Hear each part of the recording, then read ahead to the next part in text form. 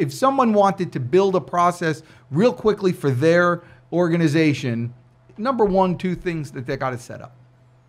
The first thing that they need to set up if they don't have a true sales process is a CRM, a customer relations management program. There's lots of them out there, right?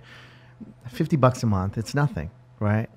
But it helps you, or if you're the one that's managing the sales for your organization, or it helps your sales leader, like really catalog all those opportunities that are coming into the organization. And it even gives you inside the CRM, it gives you the process of how you're going to manage that lead from cradle to grave.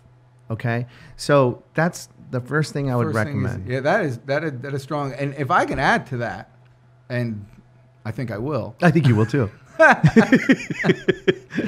If I can add to that, a CRM isn't just for the business owner once you have the job. I believe it's for the individual salesperson. It's for that self-employed person. It's someone who's looking for a job. Anybody who considers themselves their own little businesses, try to improve their life. People should have their own CRM system with that same process for doing anything they want. You got to catalog that. That's right. It's not like the olden times where you leave a job and they get to keep the database. Baby, this is your database. These are your connections. This is a new world.